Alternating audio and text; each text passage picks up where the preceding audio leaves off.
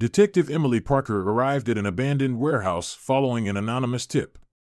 Inside, she found a horrifying scene, a mutilated body surrounded by cryptic symbols carved into the walls.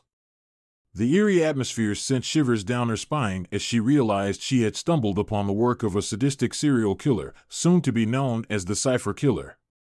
As the investigation unfolded, Emily discovered a pattern among the victims.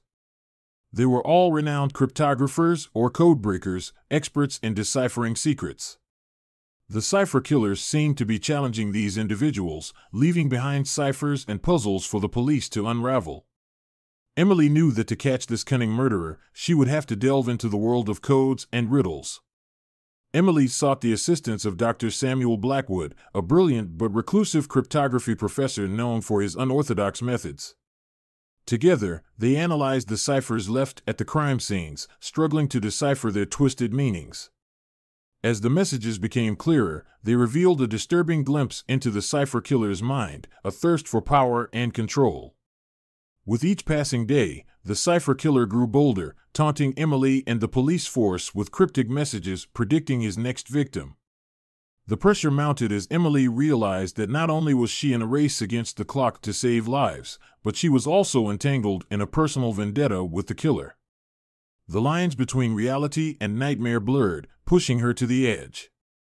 The Cipher Killer, reveling in the attention, escalated the game by targeting Emily directly.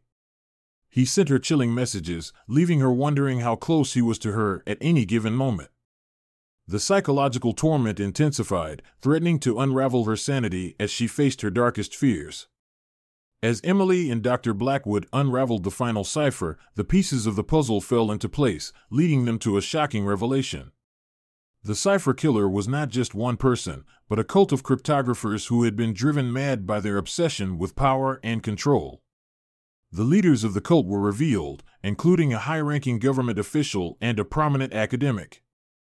In a climactic showdown, Emily and Dr. Blackwood confronted the leaders of the Cipher Killer cult.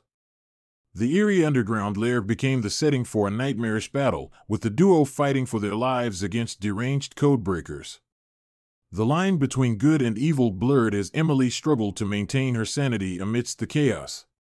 As the dust settled, Emily uncovered a shocking truth: there were survivors from the Cipher Killer cult, individuals who had managed to escape the clutches of madness. With their help, she exposed the full extent of the cult's activities and brought justice to the victims. But the scars, both physical and emotional, would forever remind Emily of the horrors she had faced. Emily retired from the police force, haunted by the memories of the Cipher Killer and the darkness she had witnessed. Though the cult had been dismantled, she couldn't shake the feeling that there were others out there, lurking in the shadows, ready to unleash their twisted obsessions. The enigma of human depravity remained, forever challenging her belief in the inherent goodness of humanity. The Cipher Killer would forever be etched in the annals of crime history, serving as a chilling reminder that even the most brilliant minds can succumb to the allure of darkness.